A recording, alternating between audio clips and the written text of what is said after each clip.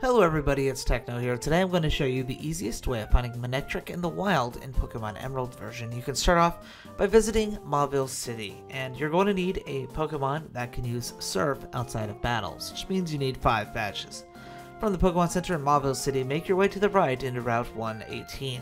Go ahead and use Surf to cross the water over here to the other half of Route 118, just as you would as if you're completing the story, and in this patch of grass over here, you have a very small 10% chance of encountering Manectric, so about 1 in every 10. That's how you find the discharged Pokemon Manectric in Pokemon Emerald version. And of course, if you're interested in more free of fluff video guides like this one, go ahead and click the playlist that's on screen now.